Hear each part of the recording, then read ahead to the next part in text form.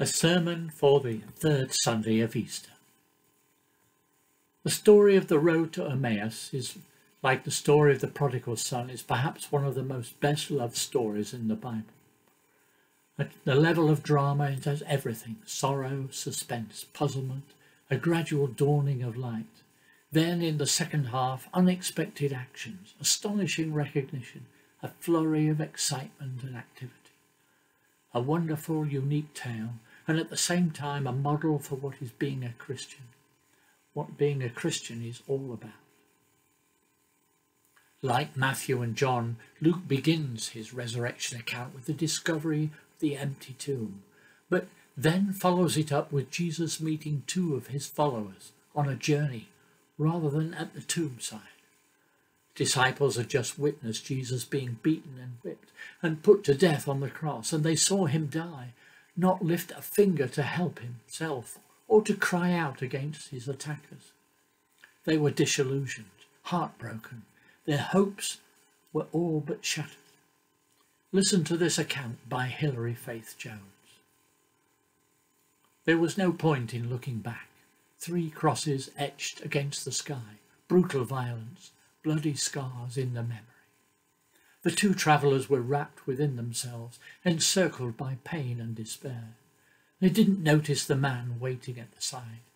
He made them start, appearing as he did from the quickening shadows. "May I journey with you?" he said. They nodded silently, barely glancing at him. He fell in step with them. The conversation was stilted, disjointed, until the bigger of the 2 stopped and looked at the stranger. "Look, we don't want to talk. We've had it up to here. Leave off, will you?" The stranger nodded but did not withdraw. He continued to walk with them. The silence became heavy. Then, after a little while, the stranger turned and said, "Why do you grieve so?" The other disciples wanted to talk and turned towards him. "We watched our friend die." But in the dusk he saw again the look of the man he loved. His grief caught him. His voice broke. He turned away to smother the pain. "He was more than a friend," said the first disciple. "More than, bigger than, stronger than. We had such dreams, such belief that he would change the world. But he's dead, cold and empty, just like our hopes and dreams. We really believed in him. Now he's gone. You think he'll walk back through the door or hear his voice in the crowd or that he's just around the corner. Then you remember he's dead, finished. There's nothing left." The big man stopped. He suddenly felt cold. His voice went very quiet. "And worse than all the anger, all the hate, all the guilt is the pain. Because at the heart of it, we loved him, oh so very much. You could never understand." And because the light had dropped and their hearts were not seeking, they did not see the look on the face of the stranger, or they would have recognized someone who had lived through pain at its most searing, through human grief at its deepest. The moment passed, and the stranger fell back into step with them. And this time they all talked. Of the past, of the present, dying and living, of God and themselves. The journey flew by, and they forgot their weary hearts. Before long, Emmaus was in front of them. They hesitated at the crossroads, awkward at parting. The disciples didn't want the conversations to end. "Come home with us," they said. And the one whose sorrow was caught with rage held out his hand. "Please come home with us." Simple words, simple offered, simply received. And at the house of mourning the lamps were lit. The families gathered around the table. The stranger became the guest. He took the bread and blessed it. As he tore it in two, he bowed his head, as if he no longer could bear any lack of seeing.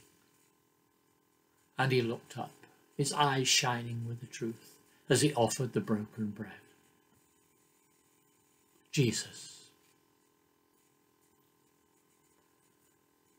After his death, Jesus would appear alive on 12 separate occasions to at least 550 people. And over those next few weeks, something extraordinary happened to the disciples. They changed from being a group in hiding, frightened of the authorities, to one publicly declaring that Jesus was alive, that they'd seen him. Our reading from Acts records the confidence in which they spoke openly together, calling on the crowd to repent and be baptized in his name, to receive the Holy Spirit, allow the death and resurrection of Jesus to become the badge that they wear, the basis on which they live their lives. Supposing while looking in an old junk shop you found a pot hidden under a pile of books and bottles, one that had been used to hold flowers in a garden. It was still dirty with soil and leaves and had a crack running through one side. You buy that pot, take it home, spotting under all that grime that is in fact a fine piece of porcelain. You clean it, care for it, repair the crack, get the dirt and soil out of its pattern, bring it up like new, and then when that's done, put it in a place of honour to show it off to perfect effect. Now supposing the original owner turns up, having been directed to you by the shop owner, ask for it back to use again, to hold flowers in his garden. You would rightly say that the bowl was no longer available. It had been cleaned inside and out, given a whole new use, a use for which it was really suited. The good news is that we are like that bowl. We have been bought back, cleaned and repaired by Jesus. We have, all of us, been used for all kinds of purposes other than those for which we were made. But as Peter reminds us, Jesus has paid the ultimate price to enable us to be made new again, to be used for the purposes we were made for. The Bible teaches us that the death of Jesus is his great triumph over Satan, and that his death was necessary to win something that could be won in no other way, to win us. And that his resurrection completes the picture. And because of it, we have hope beyond the grave, a way to salvation. But Jesus' salvation is more than going to heaven. It's also about rescue here on earth.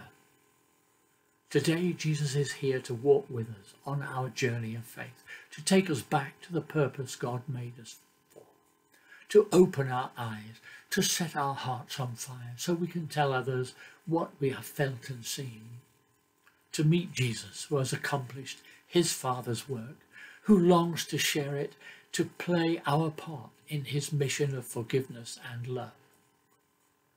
The two disciples discovered one of the great truths of the gospel, that Jesus doesn't simply fulfill our hopes, he far exceeds them, and that because of the death and resurrection of Jesus for us, like those disciples, a new story begins.